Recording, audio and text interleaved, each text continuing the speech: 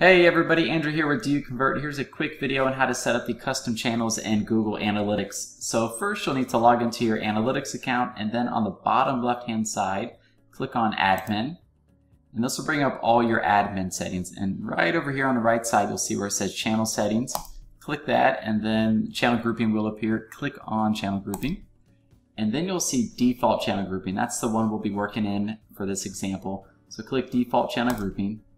I'll first show you how to make a brand new channel and then show you how to edit an existing channel. So first click on Define a New Channel. This will bring up a few options. At the very top you'll want to put the name of the channel. For this example it is Paid Social, and that's just what we call all paid activity on Facebook. And in this middle section here, these are the rules, which are essentially filters on what traffic sources will show up underneath this brand new channel of Paid Social. The two most common you'll see are either using a source or the source medium, or just the medium by itself.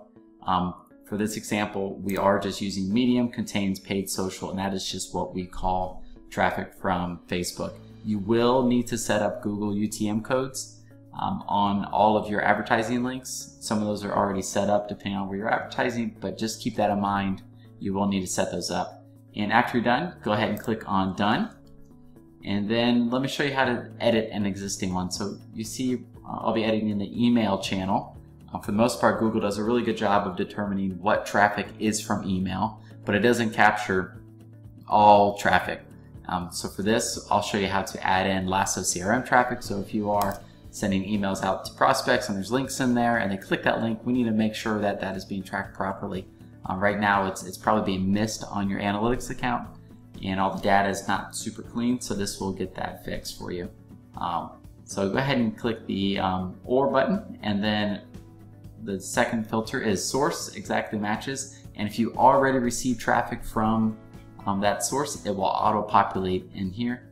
And for this example, it is registermail.com. That is all email coming from Lasso. And then click Done.